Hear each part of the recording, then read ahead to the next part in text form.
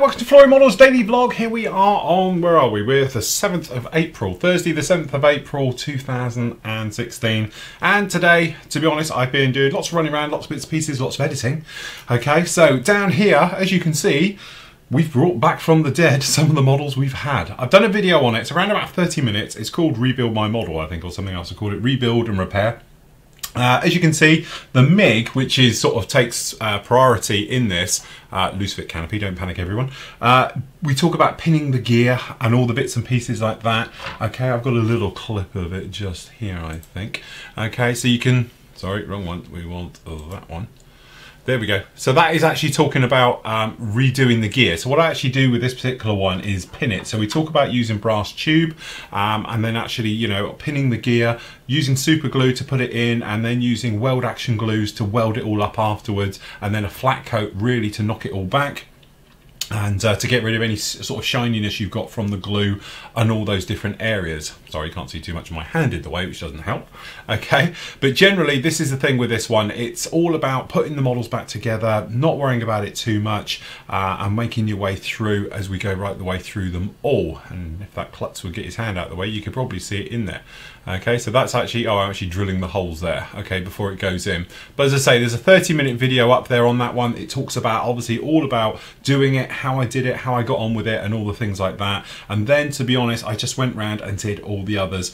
The SU-25 went together particularly well, no problems at all. To be honest, it's a big chunky aircraft, which helps. The plastic, where it had all bent, I elected to cut it, sort of jig it, and then super glue it, and again weld it back together on things like nose gears, because you can't really get pins in there, it's too small. And then we added all the photo etch bits that we could find, because to be honest, most of the photo etch of this particular one had come off. We put all of those on pitot tube, same way we did the MIG and all things like that.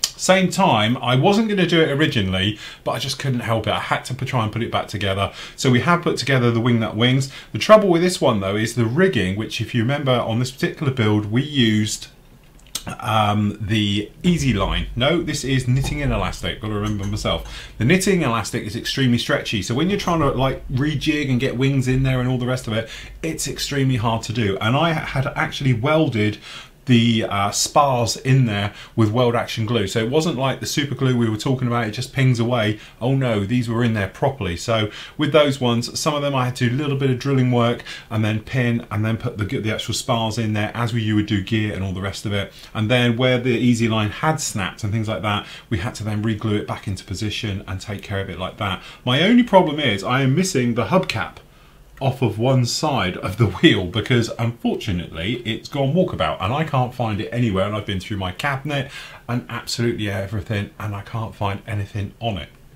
I do have to thank little Penny, bless her heart, my #1 fan, for sending me a little card saying, to Phil, sorry that your model's got broken, love Penny.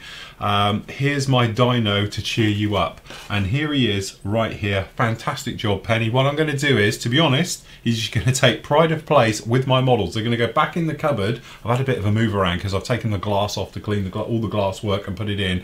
And then your dyno is going to have pride of place with these 3 models on their shelf in my display cabinet. So thank you very much, Penny. Love you, sweetheart. It's very thoughtful of you, and I loved it getting through the post today. Also, just have to mention the glass. If you're cleaning glass, I've got a tip for you. Don't use IPA. I tried to use IPA and it welds itself on like glue, and it's really hard to get off. I highly recommend airbrush thinner.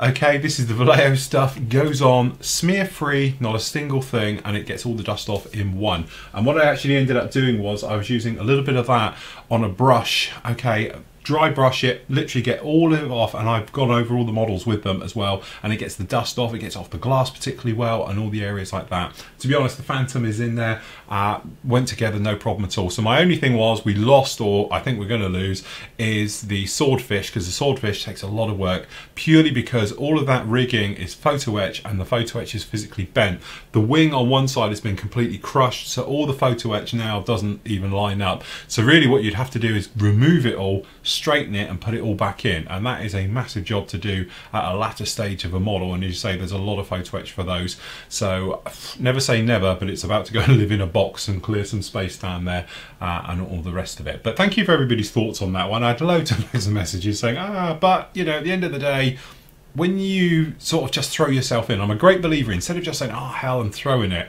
try and work through the problem. Don't get stressed with it, don't smash it up, just think, right, okay, how can I put this right? The other option, of course, you could do, if you're in a situation where you've smashed your gear off and you've got things missing, do it gear up, rebuild it gear up, stick it on a pole and you're good to go. No problem at all. But I thought the video might be quite interesting. You can have a look at the video and it talks about the techniques I used for it. And you know me, I don't flap around, let's just get on with it, get it together. So it's literally super glue, kicker, and then a weld action glue, and then a flat coat afterwards, just to take care of all the shiny spots you get from the glue, and you're good to go. The other thing as well is this gorgeous little kit is up with you now. This is the Meng 1/35 scale Shilka, or the ZSU 23-4. As you know, I'm a die-hard flight sim fan on DCS and the scourge of the A10 if you're underneath 9,000 feet. That's probably why I mention it. Got a little video up here. I have to say that the detail in the actual plastic and the sharpness of the plastic again is absolutely amazing from Meng. I can find no problems with the kit whatsoever. There is tons of parts to this, and the great thing I like about this kit as well, there is lots of scope for doing different things because all the hatches open. You've got a driver's compartment and it's detailed as well, but also you can open up things like the actual storage bins and the weapon bins on the top for reloading and making a diorama with it. If you wanted to do it all opened up, you could do that as well. It lends itself particularly well. But even the small parts on the sprues, they're beautifully done. Very small gates. I couldn't find any flash, mismolds, or I couldn't find an ejector pin that was a problem or over heavily done. It was extremely nice. So that review is up there now. It's around about 20 minutes long. Well worth having a look at. And the great thing is, of course, it's got the actual click tracks. So you just click them all together and then you put them on. None of this tack and rubbish of having to glue it and all things like that. Again, Meng have done a fantastic job. I think, although it went wrong for me last time, I do prefer the Terminator track, having the pin and the rubber blocks, because that works exceptionally well. Very realistic. This isn't quite as realistic, I don't think, but it does work well. It's literally a click fit track, goes together, really simple. So if you're like me and you've always had problems with wheels and tracks, now by templating the wheels and click tracks, I am now a convert to Armour. I love the stuff. It's very easy to use, very straightforward, and just saves you a world of hurt from having to go down aftermarket stuff if you don't want to go that way, and all the rest of it. But it's lovely to see Meng tackling little subjects that, okay, have been covered before, but now we've got Meng's detail and quality and everything else on the kit, so that is particularly nice. The other thing I want to talk about is Flow. Flow is, where's Forum? Forum is there. Flow is out and about. Flow is over with Hans at the moment. This is Hans's office. As you can see, Flow on the desk, bless her. So he's over in Colorado, in the US. Flow on Hans's workbench. Obviously members, you'll know Hans's workbench extremely well. Took a trip down to Hobbytown, USA. Flow with some kits, as if Flow hasn't seen enough kits in her life, bless her, but there we go. Out for dinner, no actually that's breakfast, with the local IPMS chapter. Thank you guys, fantastic. And then Flow went flying, literally, come fly with me, no I won't sing, with a United Airlines, courtesy of Heidi, which is Hans's partner, which I don't know if you can see her down there, Flow being held up. And Flow in the cockpit, has made her way into the cockpit, her first flight around, so she's been around, she's got a little passport all filled out and all the bits and pieces like that. Absolutely fantastic. Thank you so much, Hans. That's a great job you did on that one. Flow is going to be making her way right the way around the world.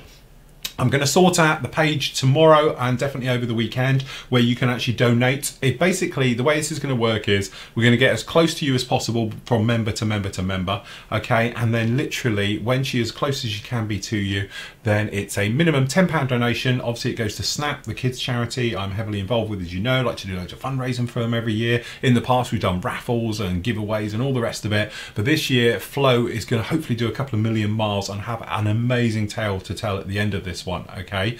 So at the moment she's currently in Colorado, around that area there, and then obviously what we're going to do is start to work around the US. We're going to cover all the US, Canada, bits and pieces like that, and then she's going to make her way completely around the world. So if you would like to have Flow come to you, and if you've got a sporting event or a monument or a landmark that everybody will know, it'd be great to get Flow to each one of these things, okay? So it'd be amazing if we can do something else like that to get her to sporting events and things like that. I'm hoping Flow's going to make her way onto flight decks and inside armor and various bits and pieces of as many tactical things as we do here as well. That would be absolutely amazing. So if you've got an idea you'd like to take Flow somewhere, and then show her off to the world and have a little bit of fun with it and everything else like that, please get in contact via the site and we'll be sure to arrange something and everything else like that. But I will get the page properly sorted out. Hans has done one, he's done a fantastic job for his one, but I need to get another one on the main site with obviously how you can donate as well. So minimum donations are £10 to get Flow to you, but obviously you're more than happy to donate more if you want to. That'd be absolutely fantastic.